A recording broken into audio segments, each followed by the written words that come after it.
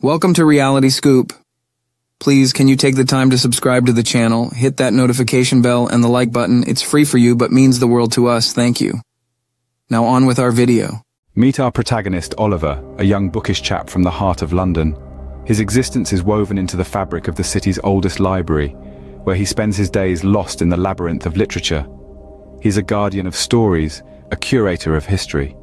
Oliver's life follows a rhythm as predictable as the ticking of a grandfather clock, a routine as comfortable as an old dog-eared book. He wakes at the break of dawn, the city's heartbeat his morning symphony. His day unfolds in the quiet hush of the library, amidst the rustle of pages and the whispers of old tales. Evenings find him immersed in his own collection of books at home, each one a window into another world. Yet, his life may seem ordinary, uneventful even. But don't be deceived, for when the city sleeps and Oliver retreats into the realm of dreams, his world is anything but mundane. But as night falls, Oliver's world takes a dramatic turn. As Oliver drifts into sleep, the first nightmare begins. He finds himself standing in the heart of a grand medieval castle, its stone walls echoing with the clatter of swords and the harsh clang of armor.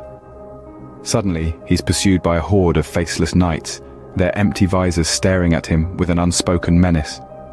The castle's labyrinthine hallways twist and turn, leading him deeper into the heart of his fear.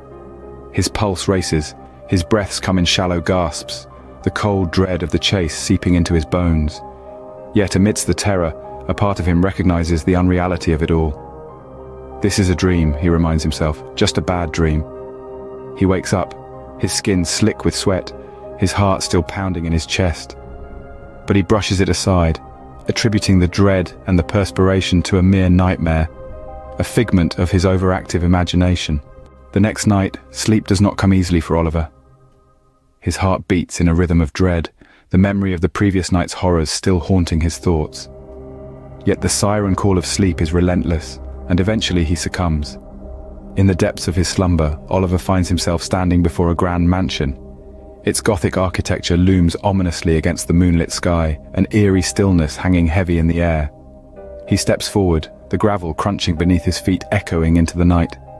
Inside, the mansion is a labyrinth of shadowy corridors and decrepit rooms, each one more chilling than the last. Dusty portraits of stern-faced aristocrats stare down from the walls, their eyes seeming to follow Oliver as he moves. The air is thick with an ancient sadness, a melancholy that seeps into his soul. The whispers start softly, a susurrus of voices that seem to come from nowhere and everywhere at once. They grow louder, their tone more urgent, yet their words remain an indecipherable tangle. The whispers become a chorus of ghostly voices, their spectral tongues weaving a symphony of terror that reverberates through the mansion. Suddenly, apparitions begin to materialize. They are spectral figures, their forms flickering like candlelight, their faces etched with pain and despair. They reach out to Oliver, their ghostly hands passing through him, leaving a chilling numbness in their wake. The horror intensifies. The whispers crescendo into a deafening roar. The apparitions become more numerous, their suffering more palpable. The mansion becomes a theater of terror, each room a stage for the ghostly performances of its tragic inhabitants. Oliver's heart pounds in his chest, a relentless drum echoing the rhythm of his fear. He tries to run, but the mansion's labyrinthine corridors twist and turn, leading him deeper into its haunted heart. Just when the terror seems unbearable, Oliver's eyes snap open. He finds himself back in his bed, the echoes of the ghostly whispers still ringing in his ears. He gasps awake, heart pounding, the whispers still echoing in his ears. His hand is icy cold, a chilling reminder of the spectral hands that had touched him in his nightmare. The line between dream and reality blurs, leaving Oliver in a state of bewildering terror. Haunted by fear, Oliver dreads the coming of the night. And as the darkness swallows the last rays of the sun, he finds himself once again in the clutches of a dream, or rather, a nightmare. This time, he's not in his cozy bed, but standing in the heart of a labyrinth, a maze of catacombs stretching out into an endless black abyss. The air smells of damp earth and decay, a chilling reminder of the tomb-like surroundings. The silence is oppressive, broken only by the distant echo of his own heartbeat. Suddenly, he hears a shuffle, a soft sigh, like something not of this world breathing. He turns around, and there they are. The undead. Their eyes are hollow, their bodies decayed, yet they move with a horrifying grace. They close in on him, their ghostly whispers echoing within the stone walls. Their cold, lifeless hands reaching out for him. Oliver tries to run, but the catacombs twist and turn, leading him deeper into this nightmare. The undead are always behind him, their whispers growing louder, their hands reaching closer. The terror is almost unbearable. His heart pounds in his chest, his breath comes in short gasps, and the cold sweat trickles down his spine. The labyrinth seems to be alive, shifting and morphing, the walls closing in, the ceiling lowering. It's as though the catacombs are closing in, trying to swallow him whole. He can feel the cold stone against his skin, the chill seeping into his bones. The whispers of the undead grow louder, their hands almost touching him. And then, just as he feels the cold fingers of the undead on his skin, he wakes up. He's back in his room, the familiar surroundings offering a fleeting sense of relief. But the terror lingers, the cold sweat soaking his sheets, his heart still racing. As he looks down, he sees something that makes his blood run cold. There, on his hand, is a symbol, a cryptic symbol etched into his skin, a chilling souvenir from his nightmare. Awakening in a cold sweat, he discovers a cryptic symbol etched on his hand. In the grip of terror, Oliver falls into a fitful sleep. His eyelids flutter shut, and he plunges once more into the abyss of his subconscious. This time, he finds himself in a desolate wasteland, a landscape devoid of life, a tableau of desolation that stretches out to infinity. It's a place where the sun never rises, and the moon never sets. It's a realm of endless twilight, a kingdom of shadows. The low hum of silence is broken by the sound of his own heartbeat, echoing in the void. His heart pounds like a drum, each beat a reminder of his vulnerability, his isolation. Every crackle of a twig, every rustle of the wind sends a shiver down his spine.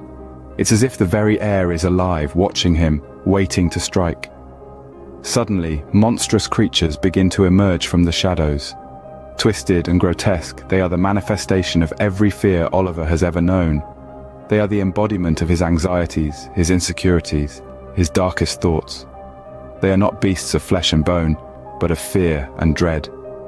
They are the monsters within us, the ones we carry in the deepest recesses of our minds. The chase begins. He runs, but the creatures are relentless. They are always just a step behind, their monstrous roars filling the air. The terror is palpable, so intense that it blurs the line between reality and nightmare. The fear is so real, so raw, that it threatens to consume him. He can feel their hot breath on his neck, their claws reaching out for him. In the midst of this terror, something strange happens. Oliver's hand brushes against something solid, something real. It's a small object, cold and hard. He clings to it, a lifeline in this sea of horror. Oliver wakes, screaming, clutching a handful of ashes from his dream. His heart is thundering in his chest, his body drenched in sweat. As he opens his eyes, he looks down at his hand. The ashes slip through his fingers, a chilling reminder of the nightmare that was all too real. As dawn breaks, Oliver awakens from his horrifying journey.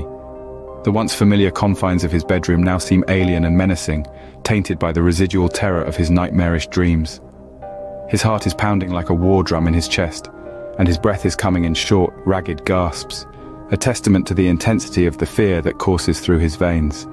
His trembling hand rises to wipe the cold sweat off his brow, but his eyes are drawn to a strange marking on his palm. It's a symbol, etched into his skin like a burn, a cryptic testament of his nocturnal ordeal. It's as chilling as it is puzzling, an echo from the depths of his dreams that has somehow crossed the threshold into reality. Beside him on the bed, a pile of ashes lay scattered, a ghostly residue brought back from the nightmarish realms he traversed in his sleep. The ashes are cold to the touch, their lifeless grey a stark contrast against the vibrant colours of his dreams. What could they possibly mean? Could it be that his dreams were not just figments of his imagination, but a portal into another realm? A shudder of dread runs down his spine as the implications sink in. He's a rational man, a physicist by trade, yet the evidence is right there, etched into his skin and scattered on his bed sheets. He's left to grapple with the terrifying notion that his dreams might be more than just subconscious fantasies. They could be real, tangible, and potentially deadly. The day ahead is filled with uncertainty. The sun may be up, but the shadows of his nightmares still linger, casting a pall over the bright morning.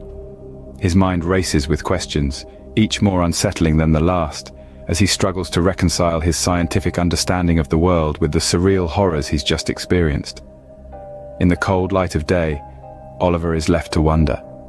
Are these mere nightmares or ominous portents of what's to come? I hope you enjoyed the video. We at Reality Scoop enjoyed making it for you. Please give this video a thumbs up, as this really does help us out a lot. Also, if you like our content, please consider subscribing and turning on that notification bell to be made aware of our next upload. By subscribing to the channel, it really does help us out, plus it's free for you to do. Thank you, and I hope to see you on the next video. Bye for now.